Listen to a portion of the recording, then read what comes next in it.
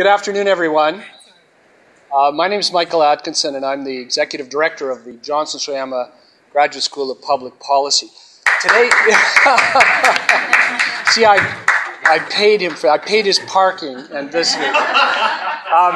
Today's event, the speaker for today is the Managing Director of the Asian Development Bank, Rajat M. He is going to be introduced in a moment, but I do want to point out to you that today's program is really brought to you by a host of different people. It shows that we really are genuine partners. The Canadian International Council, and Dan Sutherland is here representing that. The National Conversation on Asia and the Asia Pacific Foundation, with whom the school and indeed the university has had recent intensive relationships, and it's through their good offices that we're able to have our speaker here today.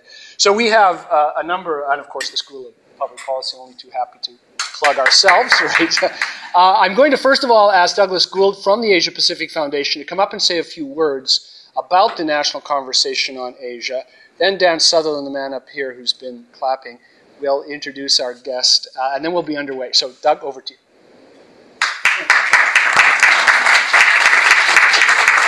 Thanks very much, Michael. And I'm the Toronto content. I run the Toronto office of the Asia Pacific Foundation. So yesterday we won the Grey Cup, and today we lost our mayor. As you may have noticed, Mayor Ford has been told to resign by a court order for conflict of interest. And I can tell you on the ground that he's been involved in one scandal after another, and he just was forced out by a court order a couple of hours ago. So that's a huge surprise, which has turned the whole city into turmoil. And then the other thing on my BlackBerry, I was just about to email friend from another NGO, Canada 2020. Her name is Diana Carney. And I was looking at the TV set. We were just at Cameco. And it said, Mark Carney goes to Bank of Canada, and that's her husband. So maybe that meeting's off and she's moving to London. So there's been a lot going on today. We're delighted to have Mr. Nag here. He's only going to 2 Canadian cities. He's specifically asked to be here in Saskatoon. As you will soon find out, he has a degree from the university, and we met with the president this morning, and he's wearing cufflinks from the university. Meeting in Toronto. And I would also tell you, I know the opinion of some people in this part of the country towards Toronto. This is the 3rd time I've been here already. I'm on the point of moving, and I love the province. I think it's fantastic.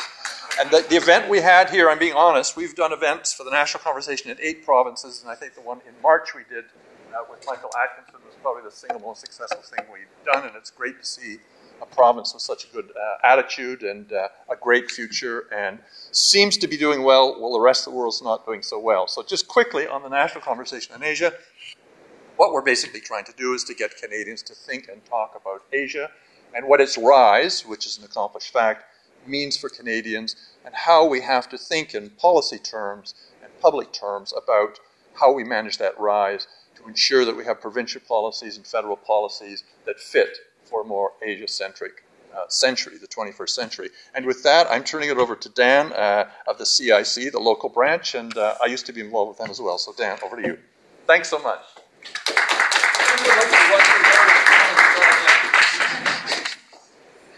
Wow. First of all, thank you, all of you, for showing up. It's really nice to have a really strong audience so we can have the conversation here. And what a conversation we have available for us today. Concerning our speaker, as you've heard, he's a graduate of the U of S, having earned his BCom and his MBA from here. Mr. Rajat Nag has been with the Asian Development Bank for more than 2 decades, and he's assumed his current position of Managing Director General in December 2006, which means you have your 6th anniversary coming up. Happy anniversary. I want to get these comments right because I think it's very important. With broad experience across Asia, he provides a critical role with the Asian Development Bank's strategic and operational direction to achieve its mission of helping developing member countries reduce poverty and improve the quality of life of their people. He also oversees the organization's risk management operations. Here to present to us on Asia's challenges, ensuring inclusive and green growth, please join me in welcoming Mr. Rajat Nag.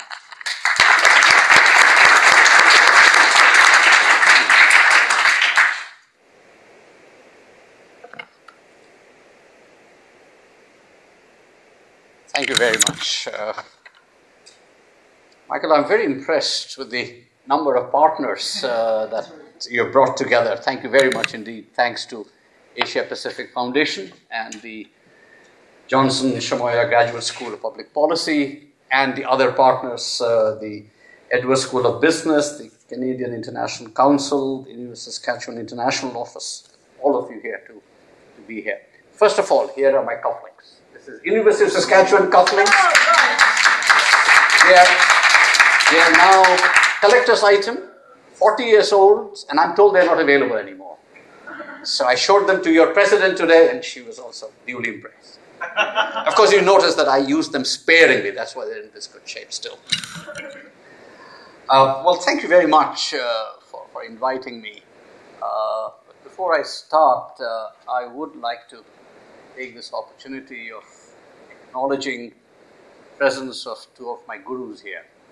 And the reason that I'm here today is because of the two of them. Professor Gupta, who brought me here 43 years back. I didn't know him, he didn't know me, so, you know, it was just my good fortune that he picked me as his graduate student, and I came. And Professor Sarkar, all of you know him, of the School of Business. It wasn't called the Edwards School of Business, but I did my MBA under him, and both of them have been my mentors, my philosophers, my guides, and my friends for that longer period. I'm most grateful for all the 43 years and for being here. Thank you. Is the volume a bit too high? I should probably just put it down a bit. Is that okay? Yeah. When the Asia Pacific Foundation kindly invited me to talk about this topic, I thought it's a very appropriate one to talk about these two issues, inclusive growth and green growth in the context of Asia. But I'd like to expand that a bit. I'll talk about not only Asia's challenges, but how the rest of the world, say particularly Canada, can deal with it. So I think there'll be some convergence of interest. Let me start by saying that the Asian story is a success story. Over the last 40, 45 years, I think Asia has seen what would be tantamount to a transformation. 1970, 1 in every 2 Asian lived on less than $1 a day, which is the international poverty standard. By 1990, that level had gone down to 1 in every 3, and by 2005, it had gone down to 1 in every 5. Less than that, 19% actually. This is a huge transformation in a generation. Of course, principally fueled by China in the late 70s, early 80s, India in the 90s, Vietnam, Indonesia, and other countries throughout that period. But over this 40-year period, there's been a huge transformation in Asia. And I think it's right to say that Asians today are richer, healthier, and more educated than they were a generation back. This success story obviously leads one to be a bit euphoric. And human nature being what it is, leads one to extrapolate the past and say what will happen in the future. So you extrapolate the 10% growth rates that China has seen, or 8-9% India has seen, and you say this is how it's going to be. And it has led, therefore, to a term which I'm sure many of you have heard, that this is the Asian century. I've always had problems with that term.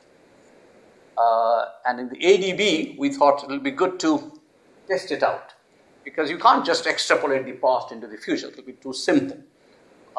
So last year, we undertook a fairly significant study called Asia 2050. It basically sets out what could be some possible scenarios going out to the middle of this century. And it would be naturally very foolish of us to have tried to make projections, so we didn't, but we have two scenarios, and we talked about what would it take for scenario A or scenario B to unfold, and then, of course, have a debate going. So my presentation today is a part of that debate, part of that discourse. I'm not saying that will happen. I'm saying this could happen if this happens, etc., etc.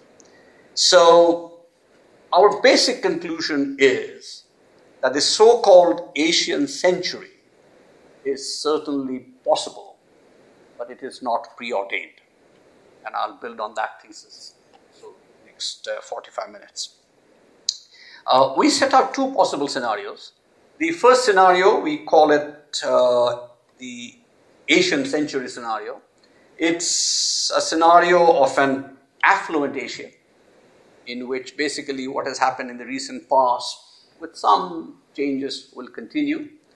It's a scenario in which Asia will produce over half of the world's global GDP by 2050. Now it's about 27%. It will produce about 52% of the global GDP by 2050 under this scenario. Per capita incomes would increase to $40,000 a year. And an average Asian in 2050 would enjoy a standard of living comparable to Europeans today.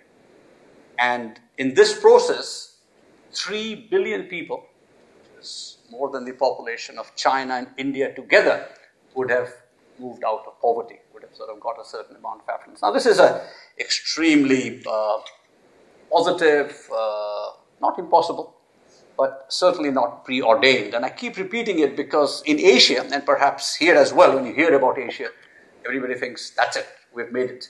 And I think our point is, not yet.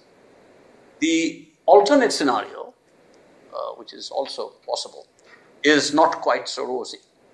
And it proposes that unless we take some very fundamental steps, and I'll go through them in a moment, we could, in Asia, slip into what is called the middle income trap. And the middle income trap is basically a scenario in which, just as a trap, you can't compete with countries above you because they're technologically more advanced and they're more innovative, and you haven't sort of been able to catch up with their skills. And you can't compete with countries below you and make shoes and garments because your wage rates have gone up. You're caught. You can't sort of compete with people above, you can't compete with people below, and you sort of somehow plateau out. And it's not a far-fetched situation because the world is full of such examples. Brazil is a classic case. Brazil in 1967, mid-60s, had a per capita income greater than that of Korea. By 1990, Korea had become, 1992 to be precise, had become an OECD country, and Brazil sort of languished. The country I live in now, Philippines, is another classic case. In 1960s, Philippines was supposed to be the growth story following Japan. Japan number one, Philippines number two. Things have turned out otherwise. Philippines has got caught in the middle income trap. So if countries in Asia get caught in this scenario of the middle income trap, then our projection is that Asia would account for only 32% of the global GDP instead of 52%. And per capita incomes would average only half of that Asian century scenario, not $40,000, but $20,000. Now, obviously still considerably higher than what it is now, but that's not the point. Point is that it will still be far below the potential that Asia is capable of under the so-called middle income trap scenario.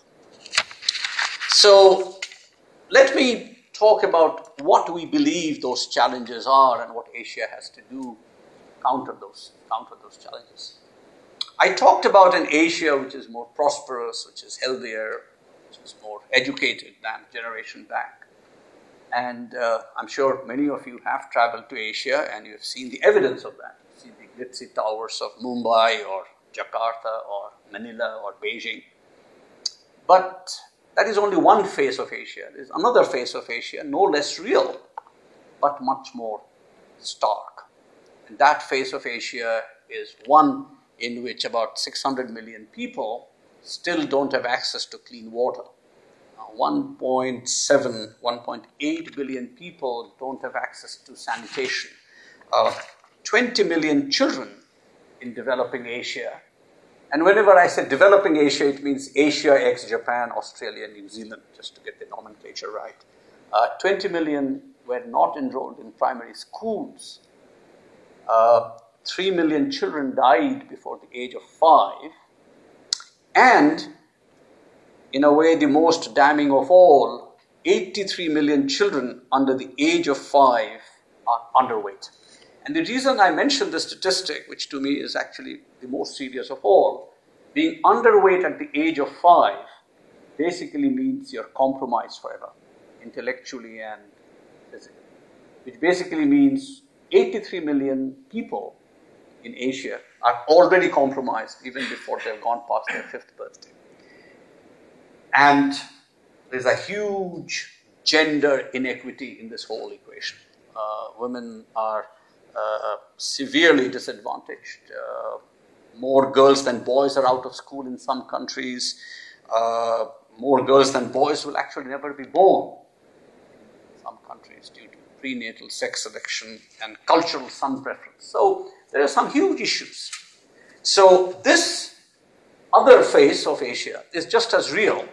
And I think the challenge for us is how to make these two faces converge rather than diverge, which is what's happening at the moment.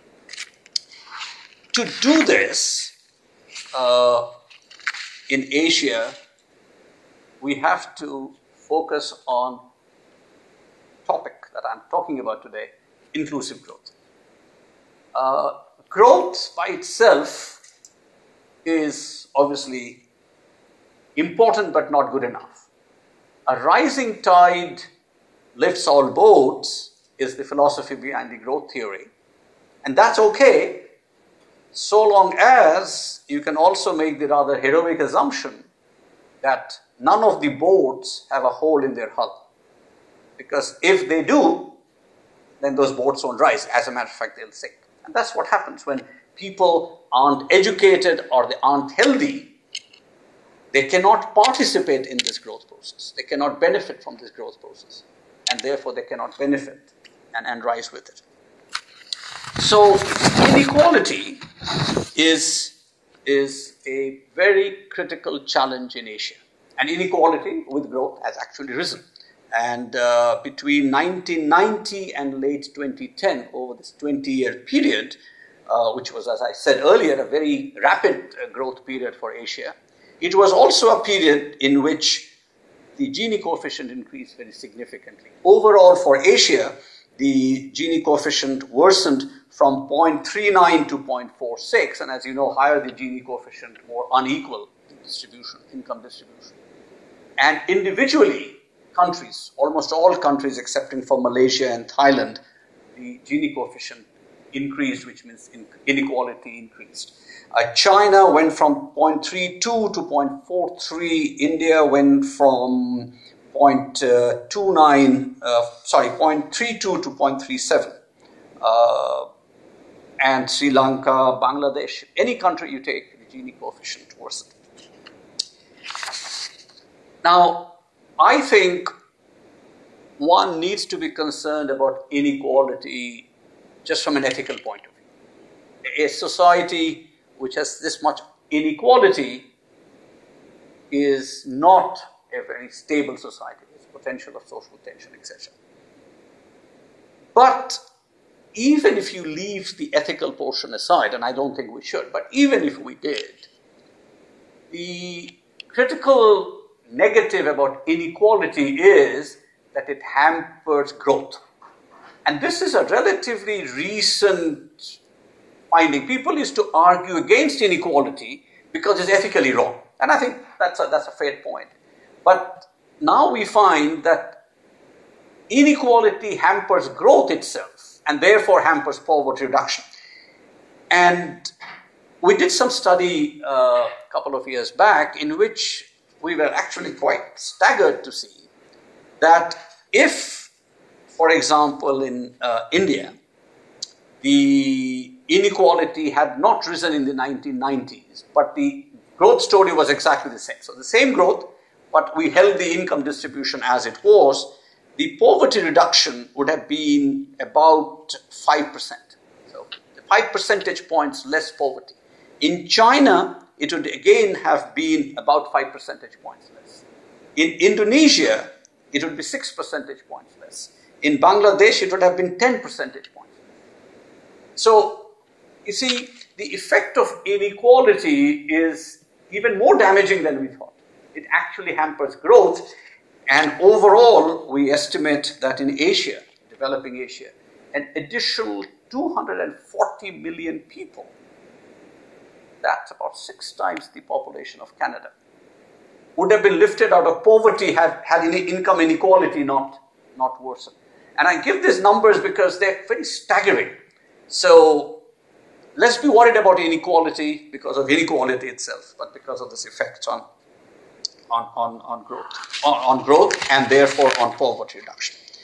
So how should governments respond to this huge problem? But before I get to that, I think it's important because I've got into trouble on this point when I've talked about inequality, particularly I think in the Western societies. People have said, but inequality is good. What's wrong with inequality? I mean, I work harder, I get rewards. I mean, I work harder, I get A. I didn't work hard, I fail. And I think it's a very valid point. But I want to emphasize when I talk about inequality, I'm talking about inequality of access. I'm talking about bad inequality. Not inequality of outcome. Sure, you worked hard, you studied for 8 hours, you got A. I studied for 2 hours, I flunked. No problem there. But if I can't get into the university because of my race or my skin or my religion or whatever, most importantly, the circumstances of my birth, that's the inequality I'm talking about. You're born a woman, therefore, you're finished, couple. You're born into a lower caste in India, finished. You're born in country A rather than B, etc., etc. So we're talking about inequality of access to opportunity. So a child who is born and she does not get access to water, that's the inequality I'm talking about. The reason I emphasize this is because I want you to not to say, what did this Mr. Nag say? I mean, what's the problem with inequality? Inequality is good, it makes us strive harder. Now we're talking about the bad inequality. And on the bad inequality, basically governments, society has to then talk about essentially what we call 3 pillars of inclusive growth. First, of course, is growth itself. I mean, look, there is no question that you need growth. We're not talking about redistribution. Then that's sort of just the same pie being cut up in different ways. Particularly in Asia, this is a very major issue for growth because even with all this growth that we have had, 500 million people, which is more than 10 times the population of Canada. I keep talking about this 10 times, but just to keep it in perspective, we're talking about some huge numbers here, are unemployed or underemployed. And 15 to 20 million people in Asia join the labor force every year. So we need growth just to stay where we are. So please never think that I'm talking about no growth. But I'm talking about a second and a third pillar of growth, which is, second pillar is social inclusion. Because you have to have opportunities to go to school, which basically means you have to have access to education. You have to be well. You have to be able to somehow make it past your 1st and the 5th birthdays to be able to go to school in the first place. So I'm talking about the pillar of social inclusion. You've got to somehow eliminate market and institution failures which result in this exclusion. And the third, of course, is having some social safety net so that, you don't fall through it if you're hit with a major catastrophe of illness or a natural disaster or what have you. So these 3 pillars are extremely critical for what we call inclusive growth. Now, these 3 pillars must be, of course, supported by good governance and good institutions. And this good governance, I think, is a critical element. And in the panel discussion I had just before this, we talked a bit about it. Good governance is much more than just corruption. fighting corruption is a necessary first condition. So we're not saying that that's not important, but what I'm saying is good governance goes beyond corruption. You need competent and honest governments, you need accountability, you need dispute resolution mechanism, you need a rule of law which is implemented. First of all, you need the rule of law. If there is no rule, then of course there's nothing. But even if you have that rule of law, you need to have an institutional mechanism, the judiciary, and the capacity to implement it. Gender equality. Gender equality obviously must be at the front and center of these three pillars I talked about. The gender equality and women's empowerment, again, one could argue and should argue that it's a good in its own right. But even if you go beyond that, not even if you must go beyond that and see the huge economic and social consequences of not having gender equity.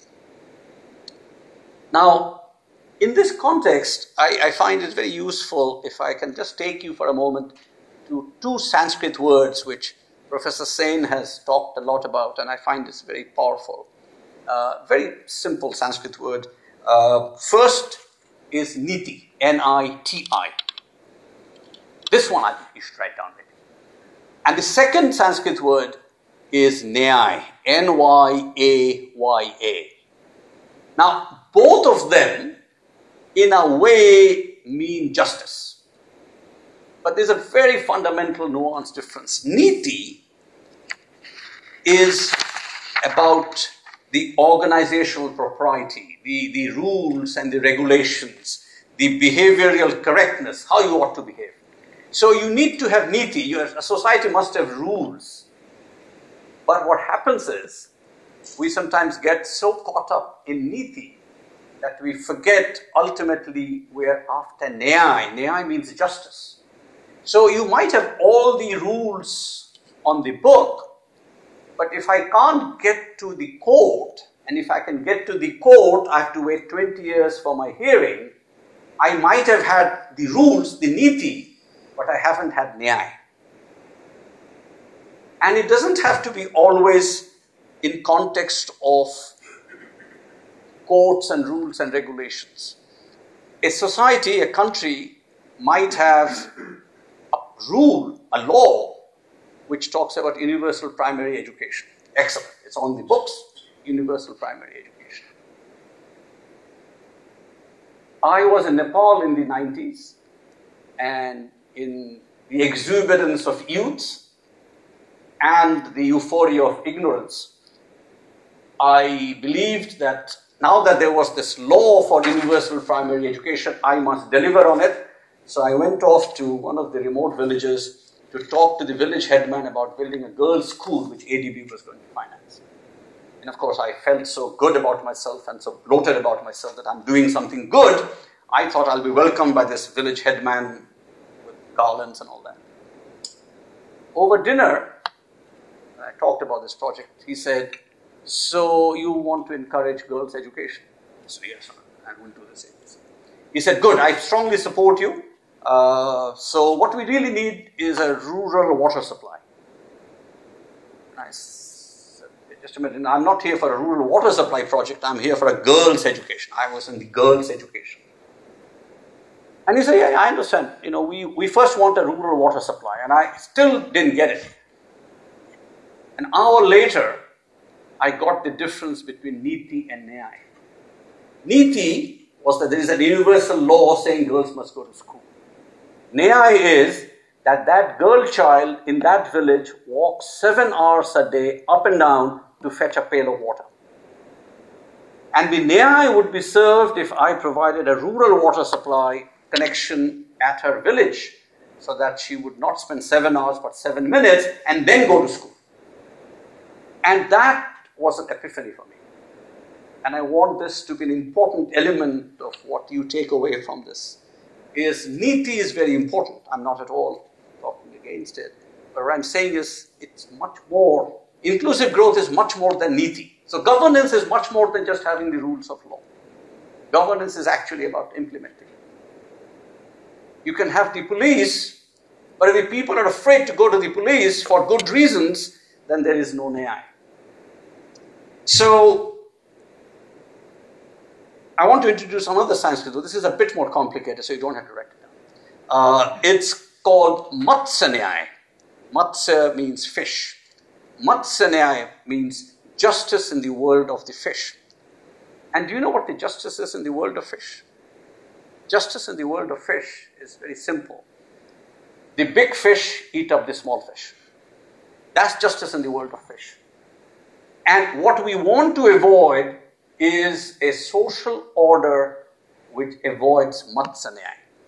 We have to have inclusive growth which includes the empowered at the bottom of the pyramid, which has Nyaya but not Matsya Nyaya.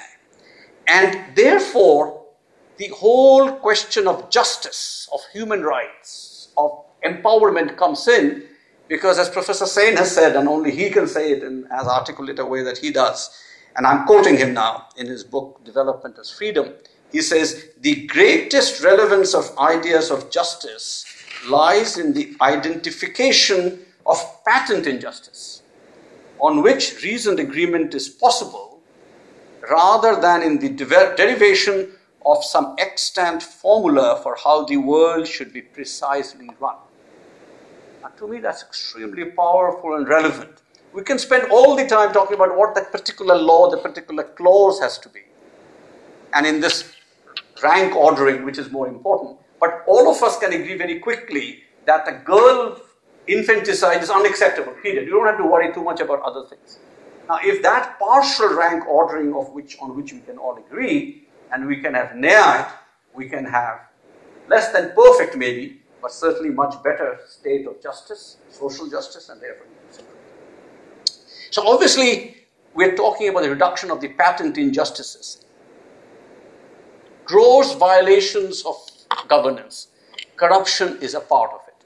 Now, if we have those institutions, good governance, easier said than done, but then you can have inclusive growth. Now, my own feeling, my own hope is that in Asia, we're seeing a tipping point. We are seeing this improvement, far from being perfect. But we are getting to a point when India and China and many of the other countries are recognizing the importance of nyaya. So therefore, it's no coincidence, I think, that the first public address that the new chairman of the Chinese Communist Party, Xi Jinping, says is about corruption. And he says how the entire authenticity, the entire credibility of the system could come unstuck, the legitimacy of the system could come unstuck on corruption. Similarly, in India, where they're debating this very, very robustly. But inclusive growth is obviously a major challenge that Asia faces. The other one, which I think is equally critical, is environmental sustainability. Now, Asia faces many challenges, and I won't go into all of those, and you know them: urbanization, demographics, financial sector. But I'm just sort of taking that big picture from 30,000 feet, inclusive growth and green growth. That is what we need.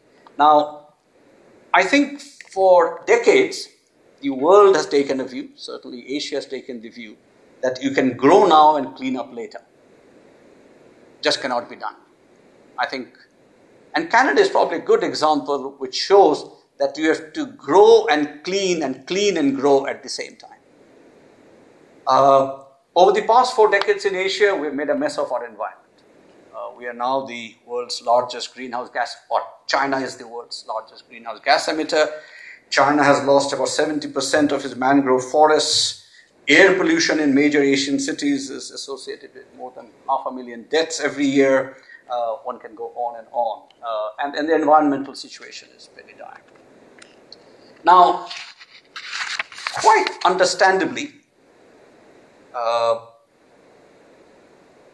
people in Asia feel that it's not our fault.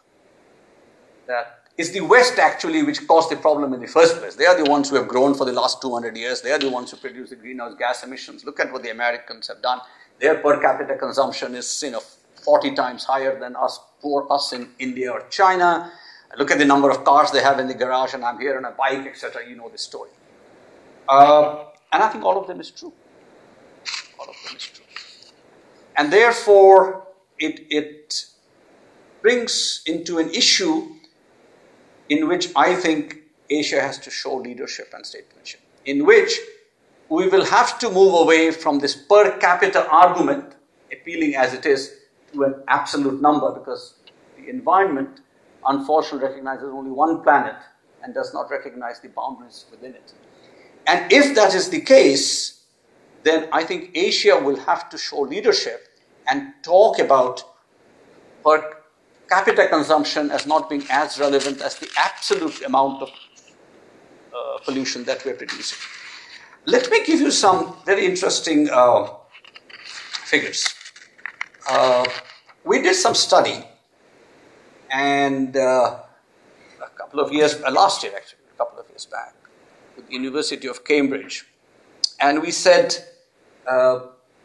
look, suppose nobody does anything. Everybody assumes that the world is going to be fine. We can continue with our 3 cars and consumption lifestyle as is. By 2100, the average global temperature will rise by 4.9 degrees. Again, give or take a point, doesn't really matter. It's going to be very, very hot, and we're going to get cooked. I think we as a human species are going to be extremely vulnerable. And then we said, suppose only the developed countries take action, as they're committed under the Annex 1 countries, as they're committed under the Kyoto Protocol, which basically says that they'll reduce their emissions by 80% from 1990 levels by 2050. Now, I personally think, with great disappointment, that the Annex 1 countries will not do it. And I'm very disappointed that my own country, Canada, is not doing it. And our neighbor to the south don't even think there is a problem, so we have a huge problem just on that score. But if they did, which is a big if and a very heroic if, that average temperature, instead of being 4.9 degrees, comes down, but surprise of surprises, only to 4.4 degrees. So even if the developed countries did all they said they would, the drop is very little and not enough to forestall a disaster.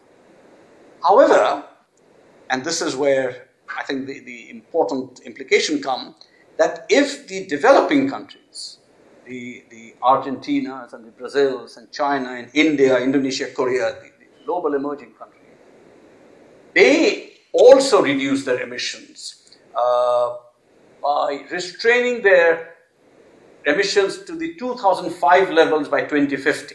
So by 2050, they produce no more emissions than what they did in 2005, and reduce emissions from deforestation by 50%, because that's a huge source of greenhouse gas emissions in developing Asia. Then this combination, developed and developing, is a very powerful, significant impact, and the global rise could be limited to 2.7 degrees. Now that conclusion was an extremely powerful, and I must say extremely unexpected, because it basically says, as one would expect, that we're all in this together. Developed countries must do their bit, but by themselves not enough. Developing countries must do. And well, if that happens, then we do have hope. And unfortunately, at the moment, when I say this, I'm extremely unpopular and I anger my colleagues on both sides of the border equally. My developed countries' friends, when I make this point, and since you will not be so unkind to me, I'm sure you won't jump on me on this, they say, what are you talking about? China is the problem, India is the problem, we sort of, And the developing countries say, you have sold out on the environment debate. And I say to them that just remember, under a business as usual, it means nobody does anything, of the 20 cities which are identified as the most vulnerable based on population at risk, 15 of them are in Asia. And then the only consolation I'll have if I'm drowning with my grandson in 2100 or my great-grandson, I can say, I want you to know that it's not my fault.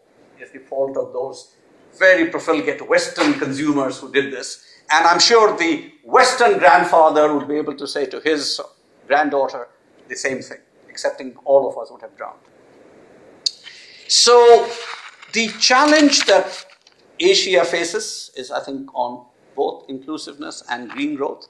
Now, the positive thing, as I said on the inclusiveness, I do see this issue squarely on the table and being recognized, and with some degrees being handled on the inclusive side. Similarly, on the green growth side, it's not as if Asia, even though they argue against the agreements in the Kyoto Protocol negotiation, China and India, for example, are very aggressively pursuing a low-carbon development. China, for example, has now become the world's leading producer of wind power, and they've adopted the electric automobile and high-speed rail transport in a very significant way. India installed more than 300 megawatts of solar power last year and 3,000 megawatts of wind power.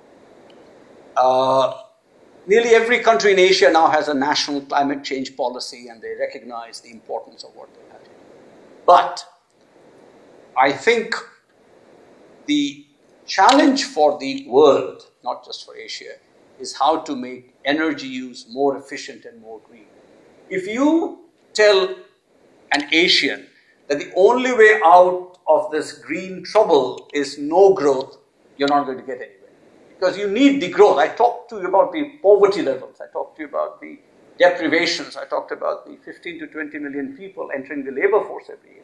So you need growth, but it's a question of what sort of a growth.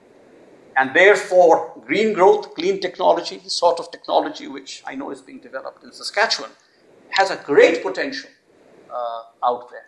So yes, you have to burn coal, because I don't think you have a choice. I mean, we can say all we want. The bottom line is coal is still much cheaper than the next available fuel source. But it does not, and it must not be dirty coal.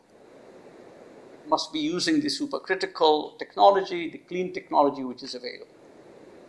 And we've got to find a way of making this technology available at a scale and at costs which are affordable. And of course, as the scale goes up, the cost will come down, so it will become possible. While Asia sort of wrestles with these two large points, the challenge basically is, can they make it? And if they can, of course, the Asian century, $40,000 per capita, 3 billion people out of poverty, that golden era will arrive.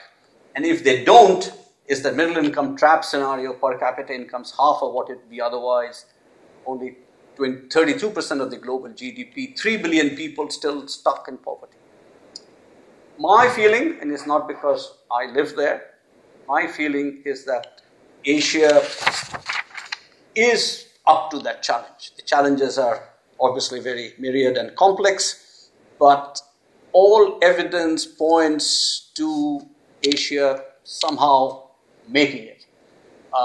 I'm not a betting person, so I won't take odds on that, but I would say that our assessment is that Asia will be able to get over these humps, more or less, and gravitate more towards the first rather than the second. Therefore, our thesis is that, yes, the economic center of gravity is indeed shifting eastwards to Asia.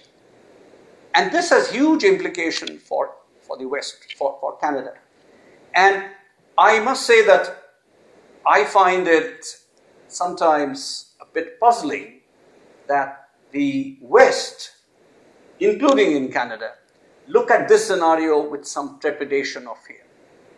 Totally on the contrary, I believe that it should be seen as a tremendous opportunity, because Canada, and again, let me specifically talk about Canada and Saskatchewan, you will never have the market of your own. But there is a market just across the ocean. Huge market. Canada, I was mentioning to somebody yesterday night, is both an Atlantic and a Pacific country. Why should we not take advantage of that other heritage which is just as real? USA as Canada's market is very important, should remain important. But we have to diversify. Diversify where? Across the pond. And if that pond gets, not the pond won't get bigger, but if beyond that pond gets bigger and wealthier, it's good for us. And there are natural comparative advantages, not just of natural resources, not just of grain or potash or uranium, which is all very important, but further down the chain, up the chain, the value added, the technology, green technology is going to have to be the highest priority for Asia and Canada, because I think that's what we have to offer. So I foresee a 2050, and the good thing about making long-term forecasts is that you probably won't be there to be held accountable.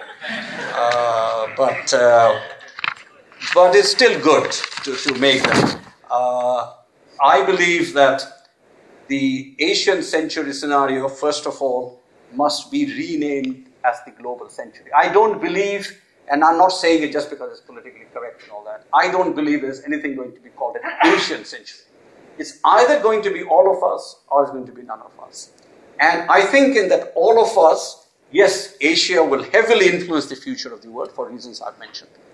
But it will be a regional, global compact and a partnership rather than a zero-sum game. And I think that century will be truly our century, where you will see cleaner future for us and our children and grandchildren, and improvement in welfare for all in Asia and elsewhere. Thank you very much.